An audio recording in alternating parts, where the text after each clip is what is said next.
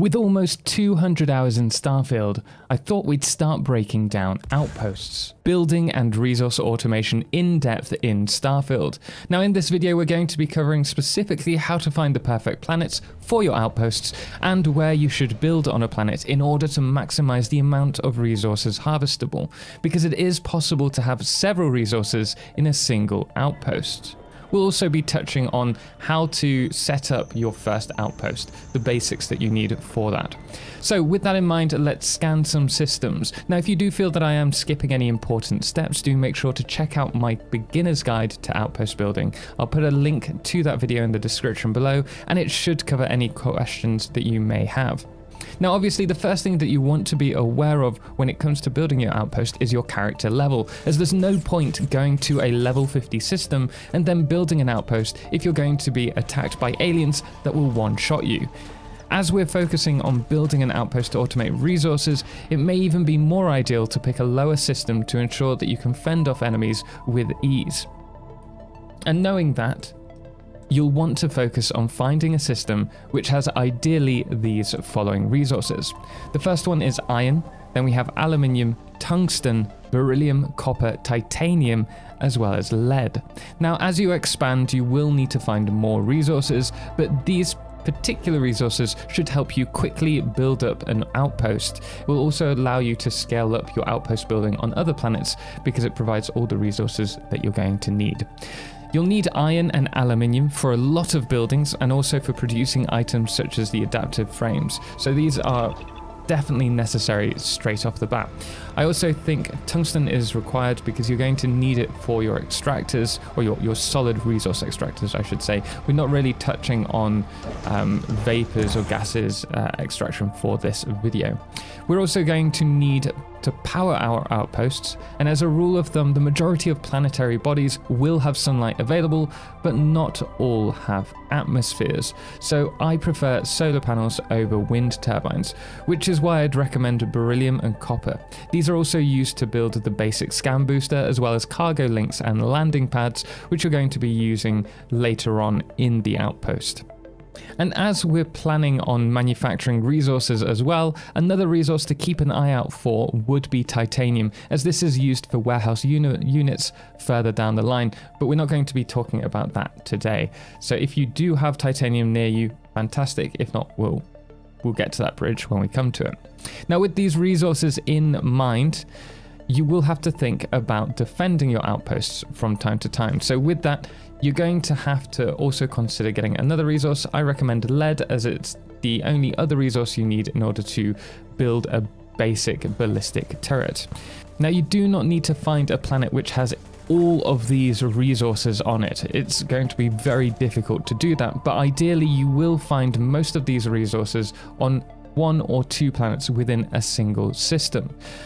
Now with our shopping list in hand, it's time to search some systems. I recommend investing skill points at this point in scanning, as each rank allows you to scan more difficult resources.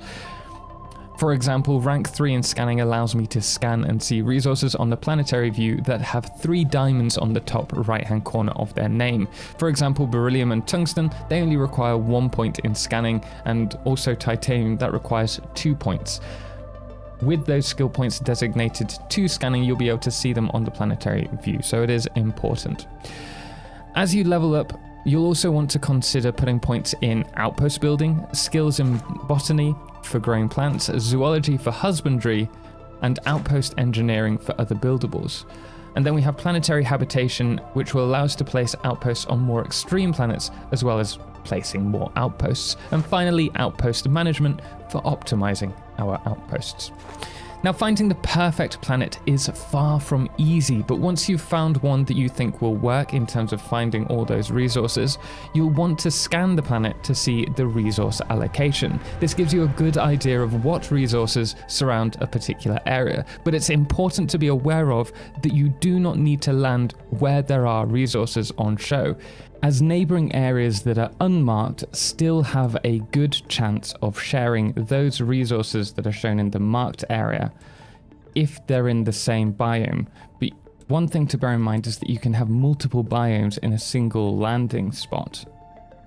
You can see the biome by clicking on a landing spot, and a biome will have 1 or 2 resources within it. But the great thing is, if you land close enough to a border of biomes, it's possible to find resources from all the bordering biomes. This is how you will find the perfect spot. Unfortunately, it does come down to trial and error, so you're going to have to land on the planet and search out quite a few spots until you find the perfect place. Now, when you do land on a planet, try to find some high ground and see whether you have other biomes within this spot. You can also hover the Outpost beacon over the ground to tell you what resources are available without you having to search for each resource. And when it comes to picking a spot for your outpost, I look for a minimum of 3 to 4 resources before setting myself on a spot. What I'll do is, if I find somewhere that has 3 resources, I'll place an outpost down, and then I'll continue searching to see if I can find any more resources nearby that allow us to have 4 resources or more in that particular area. Now, once you've set on a spot, place the beacon down, and then scout out any other resources on other planets within the system that you need. And once you're happy with 2 or 3 outposts, it's time to start automating. Now, for this video, I'll recommend setting up resource collectors and storage for them all, and I do recommend having your storage all close together so that you can grab easily any items that you're producing. Now, if you do want greater control over the angles when you're placing buildings, make sure to go to your settings, across to control, and then reduce the outpost item rotation speed. And for more useful tips like that one, do check out my video on 12 advanced tips that you need to know for Starfield. I'll place it in the description and the end cards for you. Now, by now, you should have your buildings set for production. You'll need to link the extractors to the storage by going to the Outpost building overlay, then pressing Tab to enter modify mode or whatever it is on console, and then next right-click the extractor and drag the link shown as this red line here to your storage and press E whilst hovering over the storage unit. This will connect the two together, allowing you to store the resources.